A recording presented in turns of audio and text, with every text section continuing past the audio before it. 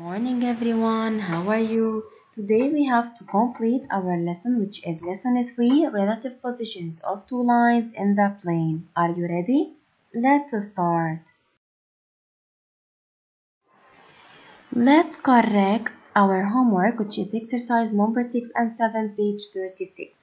In exercise number 6, find the point C of D1 and the point E of D2 so that the points A, B, C and the points A, B and E are collinear. Then, to find the points C and E, we have to join the 2 points A and B because A, B, C are collinear and A, B, E are collinear also. We have to make a line, the line AB, like this. The point of intersection of AB with D1 is called the point C. Here the point C, and the point of intersection of AB with D2 is called E. That's it.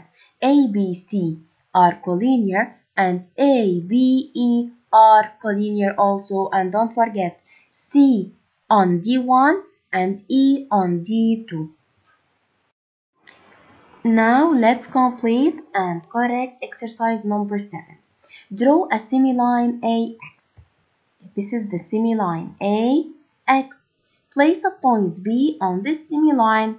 You have to put it as you want, okay? I will put it here on the semiline BX. From A till X, I will put the point B. Excellent. Now, then a point C on the semiline BX. Where's the semiline BX? BX. I will put a point C. I will put it here, for example. Not a problem, okay?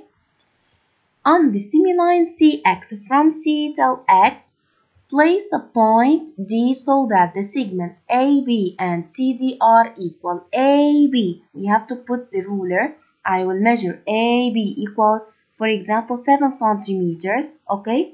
And then I will put CD equal also 7 centimeters, okay? Here the point D.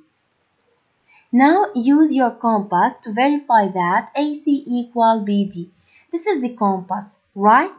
AC, I will move it till BD. I will keep it as it is and I will move it. First we have to open it as AC, okay? Then I will move it till BD to see if they are equal. Excellent, then they are equal and I check them by using the compass only, okay? Thank you for watching. Goodbye. Please, miss, verify and correct your answers. Thank you for watching.